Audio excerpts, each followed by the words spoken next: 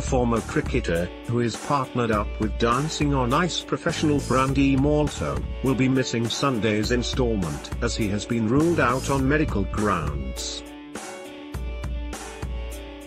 However, he will be making it through to next weekend's performance.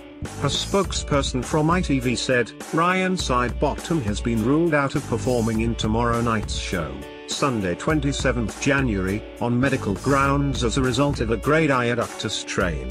As a result, he will receive a bite to next weekend's show. Everyone at the show wishes him a speedy recovery. Ryan was in the bottom two during the first skate-off of the series, but all the judges voted to save him, and actor Mark Little was sent home instead.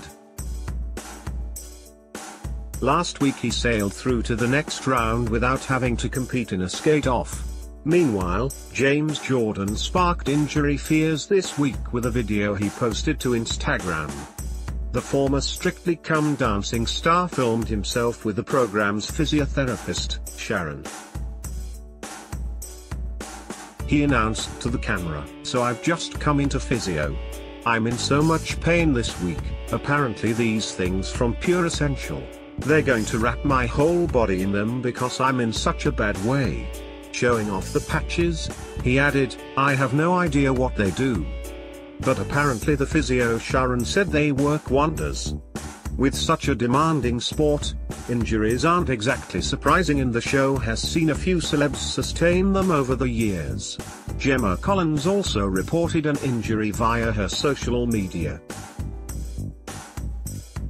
She told her fans, "Since doing Dancing on Ice, I've got a torn rotator cuff and something's happened to my knees. I've had to call in the top physio." Nonetheless, it looks as though Gemma and James are fighting fit to compete when the program returns to screens tomorrow, to be hosted by Holly Willoughby and Philip Schofield. Dancing on Ice continues tomorrow at 6 p.m. on ITV.